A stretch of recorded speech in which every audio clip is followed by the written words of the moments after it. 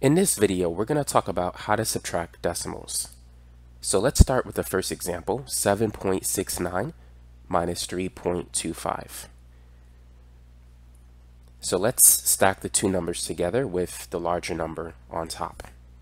Now you want to make sure the decimal points are aligned. And then we could subtract from top to bottom. 9 minus 5 is 4. 6 minus 2 is 4. 7 minus 3 is 4. So the answer for the first one is 4.44. Now let's do the same for the second example. So we'll write the larger number on top and the smaller one on the bottom. We have 47.85 minus 32.41.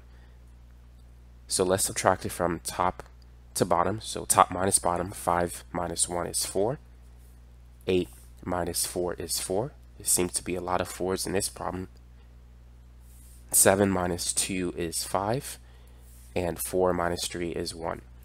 So the answer is 15.44.